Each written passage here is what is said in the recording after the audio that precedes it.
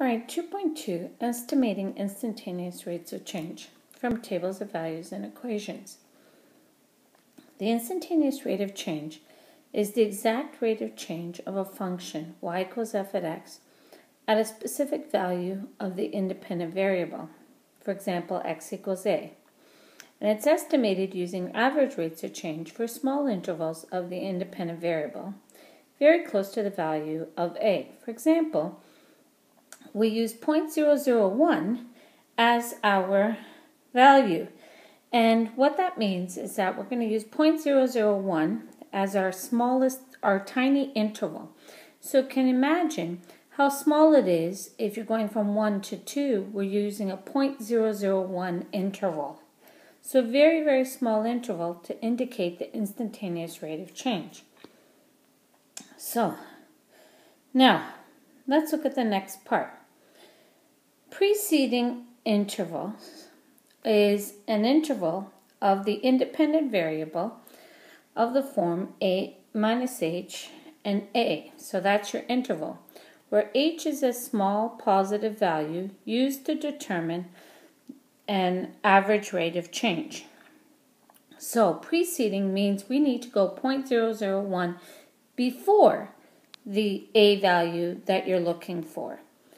A following interval is an interval of the independent variable of the form a to a plus h, where h is a small positive value used to determine an average rate of change. So here, what we're looking for an interval of h that is 0.001 after the value given a.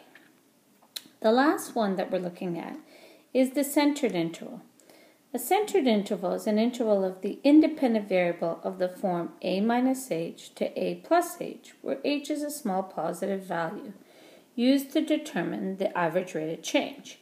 What that means is that we're looking 0.001 before and 0.001 after the given value a.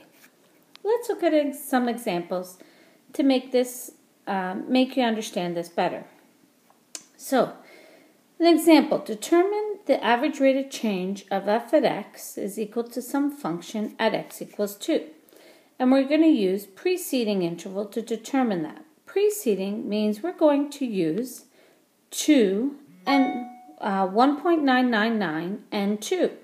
The reason why is that we want to find the value before the value 2, so that it represents a preceding interval. So the average rate of change is going to be f at 2 minus f at 1.999, and what we're going to do is plug it in. Now folks, as long as you show me this step right here, you will not have to show me the plug-in step. Once you plug it into your calculator, the value you're going to be given is 4.997. So this is a very close approximation to 5. This number is very, very close to 5. Let's look at the next one, following interval. Well, following interval, we're going to use 2 and 2.001 because we're looking for a number following the given value. So the average rate of change of f at 2.001 minus f at 2, once you plug it in your calculator, will be 5.003. What is that approximately equal to? Well, folks, that's going to be approximately equal to 5 as well. So, interesting. Preceding interval, which is the one we did here, gives us 5. Following interval gives us almost 5. Let's look at centered interval. Well, centered interval will that's the points that we need, 1.999, so 0.001 before and 0.001 after are the two interval values we're going to use. So you're going to plug it in. And what do you get? Well, don't forget that the denominator when you divide is going to be 0.002, folks. Well, that's funny enough, that gives us an exact value of 5.